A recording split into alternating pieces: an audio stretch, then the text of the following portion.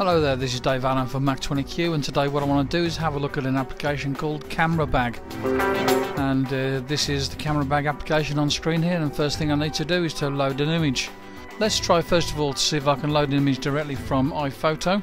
Drag something across into here, and it's loaded up nicely. Well, that's a good start, isn't it? So we've got some styles that we can add to this. Let's see what we can do with it. Holga. Click on the plus. Okay, so that gives me a Holga effect, and you can see on this here that I can change the amount of Holga that is on there. That's quite good. And then we've got remix down here, see what that does. So that gives a few different options. I thought this should be moving this button across here, but it moves it across and then puts it back in the center again, so it's not really sort of giving me any sort of control over it. I'm just having to guess and see what happens. Let's just change the amount there anyway. And at the bottom here we can see that we've got the Holga effect added to it. And I can switch it on and switch it off. And when I'm going through these ones at the side here, I can see what sort of effects that are available. Skater, let's add skater to that and see what it does to the large image. Well, that's nice and bright, isn't it? You can change the amount of filter that is applied to your image there. I'm losing the skater effect as soon as I have the Holga one there. Let's just take that away. Let's try something else. Let's go for 1962, 1958. Dad's old camera, faded, tinted and hip. Well, I don't know about that. Change the amount we've got on there. I can't really see the point of having this slider there if it always jumps back to the center again. At least with this one over here, when you change it, it goes to the left or it goes to the right. Okay, so I can temporarily disable and re-enable image modification titles in the tray. So that turns it off. That's back to it was originally, and that's with them turned on. The perfect SLR, look for the perfect day. Well, that's a bit over the top, isn't it? And that's what it was like before the filters, and this is what it's like with the filters applied. This one's given us some vignetting around the edge of the image, so let's apply that one and see what it looks like. So as well as that nice looking vignette around the edge there, it's put a bit of a tint onto the colour of the photograph there. I'm not sure if I like that or not. So we could go for contrast, or we could go for colorize. Let's see what we've got. Well, some of these things that are on here are really only used in certain strange occasions. Shadows. Okay, let's have a look, see what the shadows is going to do. Now you can see with these shadows here, we've got quite a bit of the shadow this here underneath the tree. Can we do something so that the shadows show up better? Well, it does if I do that, doesn't it? You can see what's happening underneath these leaves a bit better. Maybe it's giving it a bit of a HDR type of thing. It's putting the shadows back in there again, and that's seeing what's in the shadows. Okay then, so that's having a look at some of the things we can do with the adjustments. We can put borders on there. How about that? There's a border going on, and that is completely ugly. That has got to go. What else can we do? Paper. We've got a torn paper effect on there. Can it be adjusted? I wonder. I thought there might be some adjustments on there so we could have some sort of say about how much it's been torn off.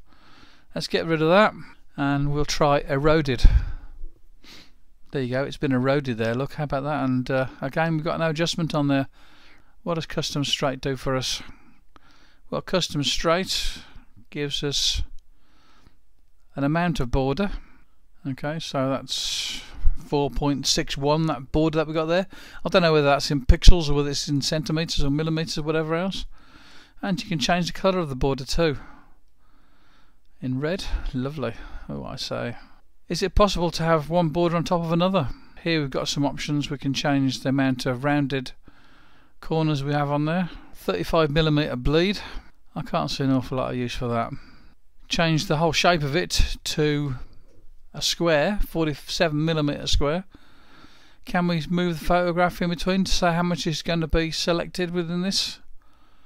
I can't see any way of doing it. I thought there should be.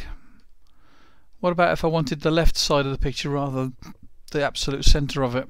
There really could be some more adjustment possibilities in this here. Let's have a look at quick looks. We've got quick look styles, adjust and borders. So obviously if you've made some favourites there, maybe you can oh, I say, here's our quick looks, our favourites. Okay, so what about Gauzy? That just changes the whole thing and puts a luminance curve on there and a colour corrector. And with this colour corrector I can change these curves here like this. Basically you can do whatever you want, how ugly you can make it. Colour filter, colorize, let's make it more blue. Let's have it so that it's change it to a purple. Well, there's all sorts of ways you can make your picture really ugly. What we're getting here, we're getting a quick way of choosing some of the options that are available. So we might have a notched one. Okay, so what else we got? Vignette. Let's go for vignette on this here. With the vignette we can say how much vignette we want, and we can go for the sharpness of the vignette, and this gives us the radius of the vignette. Okay, so if you want to put vignettes on there, this could be quite useful. And what about grain? Let's have some grain on there as well. And I think we need a bit more grain on there. That's got very grainy, hasn't it? Far too grainy to be useful. But let's put it back down to 39%, so what comes from that? 21%. This is the offset. Okay, so that's interesting. Not sure as I like it, but it's interesting. Okay, so we can change grain and have discolor in there as well. Okay, so there's our discolor. That's changed the amount of discoloration. This must be able to choose the type of colour that we want for discolouring it, and this gives us an offset. So now all we've got is the multi-tool. So with the multi-tool we can change the amount of exposure that we have with this. So take the exposure down there, we'll take the contrast up, and we've got a saturation. Let's put a bit more saturation there so have the colour standing out a bit more. How about that then? Or we could take the saturation right down, getting towards the black and white territory there, and the contrast up, and the exposure, we'll have the exposure up a wee bit as well. Okay, so using multi-tool there you can do an awful lot of stuff there. See what it looks like if we go completely over the top with it. Ooh, lovely. Okay, so that's a quick look at what we can do with CameraBag 2. If there was some sort of effect that you wanted to get quickly, then it could be worth having. But those sort of things I can do in Keynote very easily anyway, this sort of paper effect. I think Keynote does a better job of it as well. In fact, it even gives me some ways to say how much effect I want. So,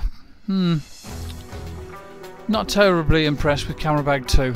I don't think I'm going to be using it an awful lot, because I have Pixelmator to do a lot of these things for me.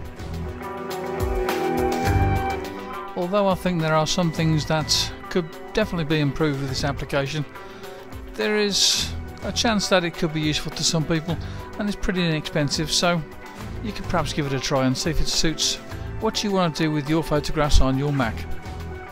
Bye bye now, and don't forget to subscribe to the Mac 20Q Wizard Gold channel on YouTube.